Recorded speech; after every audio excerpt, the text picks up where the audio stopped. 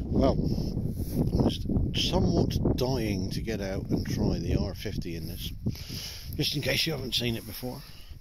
It's an Anschutz 1761 2.2 rimfire flavour. Let's start at the back. We've got a Atlas monopod, admittedly propped up because, as you can see, the grass is getting a bit long. Not long before the silage comes off, so we'll be back in short grass, a bit more comfortable.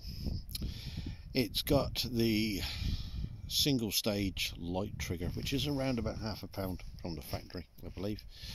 Sat on the top, we have got the IOR Lutaz, free to 25 by 50. And in that I've got 20mm to dial with. As we work up to the front, we got the Atlas, I think it's PSR 46, and I would highly recommend the leg extensions for field shooting. That's just a little bit too short.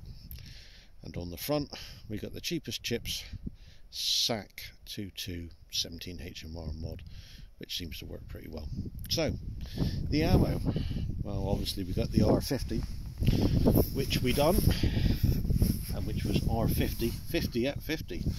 So all of the two groups on the left hand side of the paper. So top left was my first 5 out of a clean barrel, and then I came down the paper. Some promising groups there, but the wind's pretty stiff, so not the best conditions to do it in.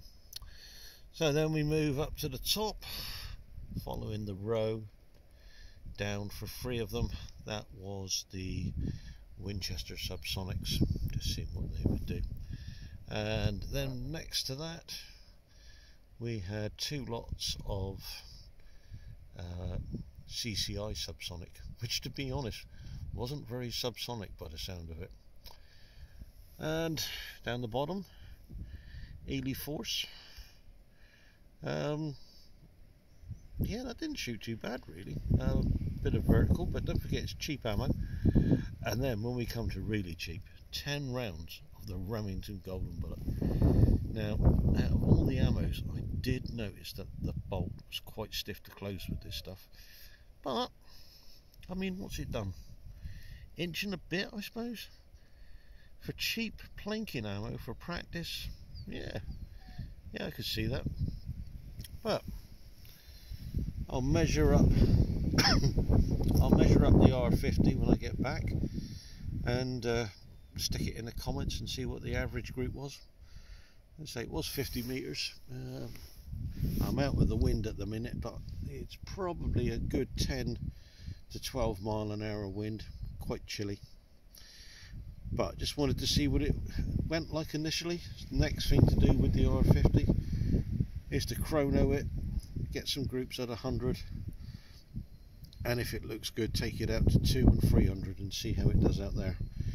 But is it better? I think it's on par with the SK. Actually, no, tell the truth, I think it's probably slightly better than the SK long range match at 50.